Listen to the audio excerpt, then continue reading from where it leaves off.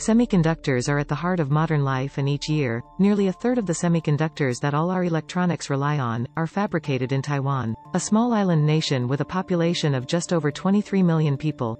Taiwan indubitably dominates the foundry market, i.e., the market for outsourced semiconductor manufacturing. Its contract manufacturers made up 60% of global foundry revenue in 2020, 90% of which was pocketed by one firm, the Taiwan Semiconductor Manufacturing Company, TSMC. Making advanced chips requires using complex software, explosive chemicals, ultra-pure silicon, and machines costing hundreds of millions of dollars to pattern billions and billions of nanometer-sized transistors onto silicon wafers. For the past half-decade, TSMC has been the world's leader, its engineers pioneering secret methods to pattern chips with unprecedented accuracy at unparalleled scale. TSMC has around 55% of the global market for contract chip fabrication, far above OPEC's 40% market share for oil. And unlike the oil market, where each barrel is more or less the same, there are vast differences between types of chip. Taiwan produces almost all the most advanced processors, a market position that makes Saudi Arabia's 12% share of global oil production look unimpressive.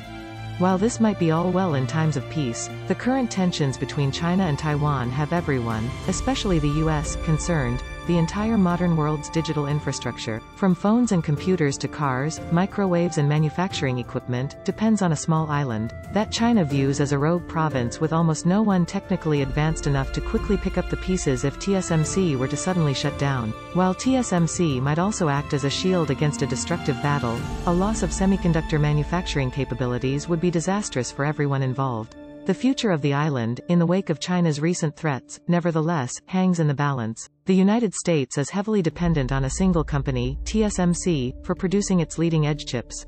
The fact that only TSMC and Samsung, South Korea, can make the most advanced semiconductors, 5 nanometers in size, puts at risk the ability to supply current and future, U.S., national security and critical infrastructure needs. For this reason, the U.S. has taken significant steps to attract TSMC to begin manufacturing there, with the Biden administration providing support through a site purchase in Arizona. The CHIPS Act promises an injection of subsidies totaling $52 billion, but only if companies agree to not manufacture advanced semiconductors for Chinese entities. But what are semiconductors even? And how did a company on a small island become so central to modern computing? Semiconductors, also sometimes called integrated circuits or microchips, are materials that act as conductors or insulators of electricity, depending on the environment that they're in. They are made most commonly from silicon, but materials like graphene, germanium, and silicon carbide are also semiconducting materials. Semiconductors are essential components of all electronics, from smartphones and computers to solar energy panels and LED lights. What makes them crucial is the fact that they allow electronic devices to be much smaller and more energy efficient than they would otherwise be, which makes them especially ideal for use in portable electronic devices such as laptops and cell phones. Before Taiwan, the U.S. was the hub of the most advanced chip making.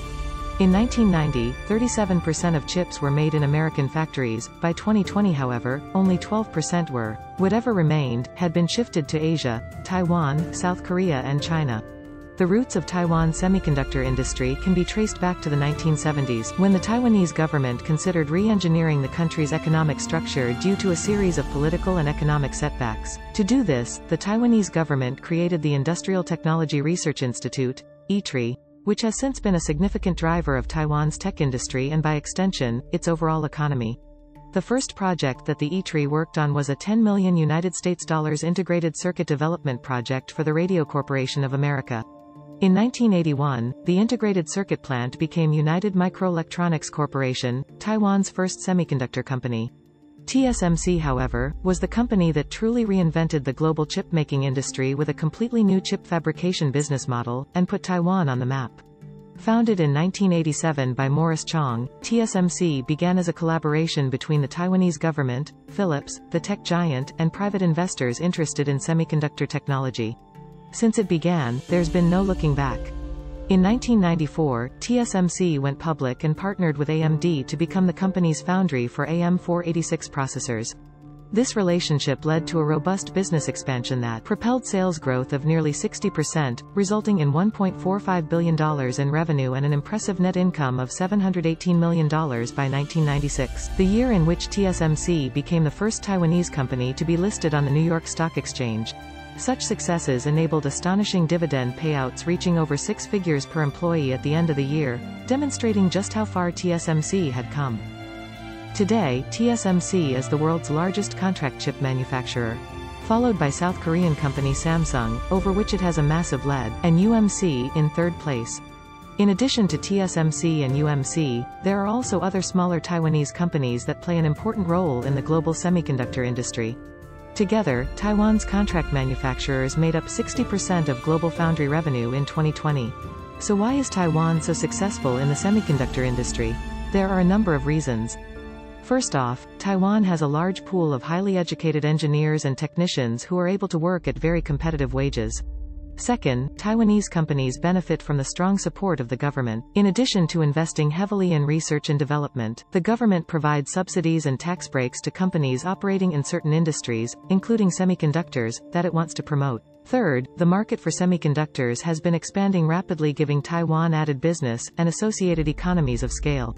Finally, the semiconductor industry is also extremely competitive, and has exceptionally high barriers to entry. Setting up a fabrication plant requires extensive engineering expertise, costs billions of dollars, and technology quickly becomes obsolete as the new best thing comes on the market. All things considered, Taiwan's rise to prominence in the semiconductor industry is a remarkable story. From a tiny island nation with a population of just over 23 million people, Taiwan, thanks to a large pool of skilled workers and supportive government policies, has become the world's undisputed leader in semiconductor manufacturing and by extension, one of the key pillars on which modern life depends. If you made it this far, thank you for your time. Follow me and subscribe to stay with me in future posts mostly on investing, finance and the economy. If you have any investing topics that you'd like for me to cover, please drop them in the comments below.